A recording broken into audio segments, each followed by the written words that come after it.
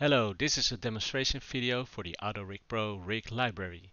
In this video I'd like to showcase how you can add custom bones to any of the rigs of the AutoRig Pro rig library. In this example we have a giraffe rig and I would like to add some custom bones to this rig. So let's just go to Edit Reference Bones to let me show you where I would like to add some custom bones. In this case I would like to add some custom clavicle bones to this front leg setup. Normally I would select one of the leg bones and go into limb options, but I can see that 3 bones leg is already checked. So AutoRig Pro doesn't offer me any more options to add extra bones to this leg setup. Therefore, I would need a custom bone to add to this leg. So yeah, let's just do that. So press Shift A to add a bone. Let me just move it out of the way. Go to the outliner. Use the period button to go to the bone, and let me rename it to clavicle.l. I'm naming it this way because, well, the .l is to let Blender know that it's a bone on the left side and I can easily symmetrize it to the right side. And I'm calling it clavicle and not, for example, shoulder, because it needs to be a name that's not being used by the AutoRig Pro system. Shoulder is a name that's being used by AutoRig Pro, but clavicle isn't, so that's why that's a safe name. Okay, so let me now symmetrize this custom clavicle bone. So I press right mouse button and I select symmetrize. And as you can see, now we have a clavicle.r bone, which is nice. I've got X mirror on, so when I move this bone, the other one gets moved as well. Okay, so let's now position the custom bones where we want them within the rig. So let me just do this somewhere here. Let me go to the front view as well. Move it in, move the custom clavicle bone into position. Something like this. Yeah, so I like this. Next thing that we need to do is parent these custom bones to our rig in a correct manner, and that's important because what you need to know about AutoRig Pro is that it is possible to parent reference bones to custom bones. So for example, we can parent this leg bone to our custom clavicle bone, but it is not possible to parent custom bones to reference bones. So we cannot parent our custom clavicle bone to this spine bone, which is a reference bone.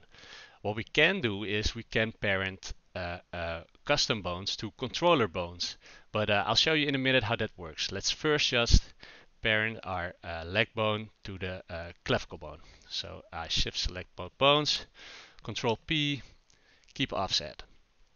This parenting has been automatically also done for the right side. Let me show you. Let me select the leg bone, shift select the custom clavicle bone, Control P. You can see keep offset is grayed out because it's already parented. So that's nice. But now, oh, excuse me. But now we need to parent our custom clavicle bone to the spine bone. We cannot parent it to this reference bone, but we need to parent it to a controller bone. So first thing is we need to move our custom bones to the controller bones layer. So let's just do that. I've selected both custom bones. I press the M button. Here we go, and here we can see that right now our custom bones are on this bone layer, which is the reference bones layer. We want to move them to this layer, which is the controller bones layer. So let's just go to that layer. It's the most upper left box and click it. And it looks like they're gone, and that's correct because right now we're looking at the reference bones layer. But if we go into object data properties and we select the controller bones layer, we see our custom bones again. Cool. Well, we keep them selected and we shift select the spine bone.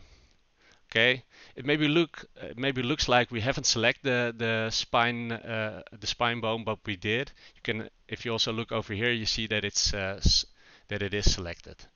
Okay, Control P to parent the custom bones to this spine bone, keep offset, and now everything is correctly parented. Let's just go back to the reference bones layer, and if we now press match to rig, yeah, so if we now press match to rig, you can see that our custom bones have been added to the rig. So that's nice. One final thing that we need to do is we need to tag these custom bones as custom bones for the AutoRig Pro system. Otherwise, they won't get exported to, for example, when we export it to a game engine.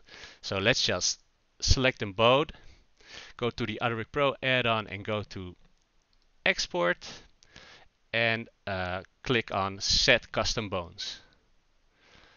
That's it. Yeah, if we want to double check, we can select one of the bones. We can go to the bone properties, and let me just see custom properties. Here we can see it's now tagged as a custom bone. That's it.